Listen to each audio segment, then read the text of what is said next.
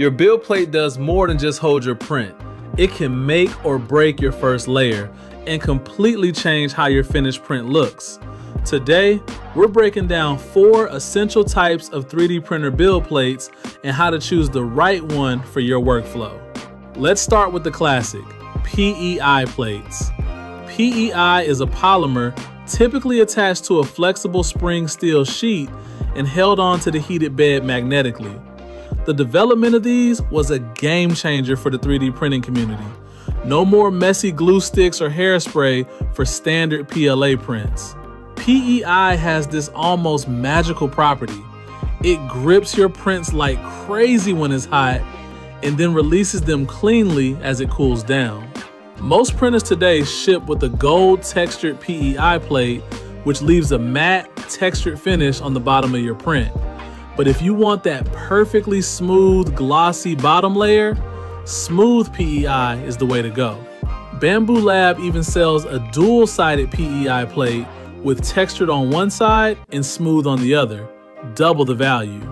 PEI works great with PLA, PETG, and TPU, and can also be used successfully with other filaments when paired with adhesion promoters like Vision Miner, Hyperlock, Glue Stick, and surprisingly, Aquanet hairspray. It's a super reliable, all-purpose build surface. PEI is forgiving, but it's not indestructible. Here's how to keep it happy. For deep cleaning, use dish soap and a sponge or soft brush to scrub away glue or residue. And avoid metal scrapers, especially on smooth PEI. Take care of it, and PEI will serve you for hundreds of prints. Next up, cool plates. These are perfect for long prints or power outage recovery because they keep gripping your model even after the bed cools. The magic is in the adhesive coating, which sticks reliably at low temperatures, sometimes as low as 35 degrees Celsius. Some options, like the Gecko plate, claim adhesion all the way down to 0 degrees Celsius. And yes, they really stick. That's amazing for reliability, but it can be a little too good for certain prints. Models with large tree supports, big flat parts like lithophanes or art panels, those can be tough to remove. Keep a scraper nearby or try lowering your bed temperature slightly on your next print. Cool plates really shine for easy PLA and PETG printing. You don't have to worry about adhesion settings, it just works. There's something for every budget too. From premium options like Bambu Lab's SuperTack cool plate or BQ's Frostbite and Glacier, to more budget-friendly picks from Comgrow, Kadivi, and UPI. Cool plates are simple, but the coating needs a little respect. Some brands recommend only soap and water, while others allow isopropyl alcohol, so always check the manufacturer's guidelines. Avoid metal tools and wipe regularly to remove oils and dust. Simple, effective, and affordable, cool plates are a solid upgrade. Now let's talk about decorative plates. Build surfaces that do more than just stick your prints. These plates transfer patterns, textures, or gloss effects directly onto the bottom layer. Think carbon fiber textures, your logo embossed into the base, or a polished, showroom-ready glossy finish. These are high-temperature plates, typically run around 60 to 65 degrees Celsius, but always follow the manufacturer's recommendations. They're perfect for prototypes, gifts, or branded prints where presentation matters. With decorative plates, the surface is the feature, so care matters. Always let prints fully cool before removal.